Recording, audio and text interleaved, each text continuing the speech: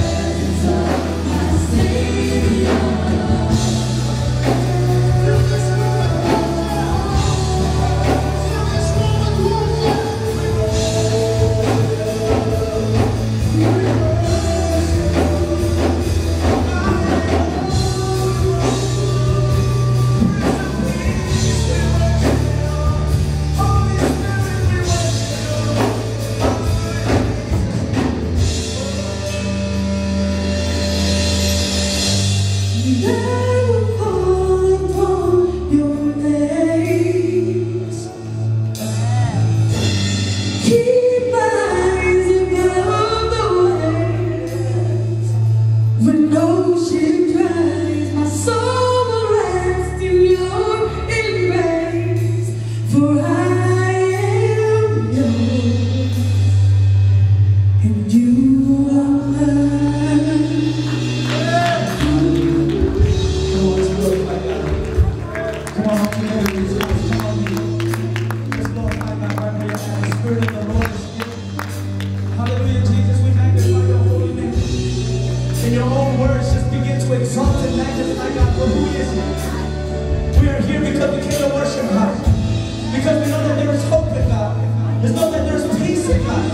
So where we are, just bless Him for His holy name. God, you are worthy of it all. We magnify you, Jesus.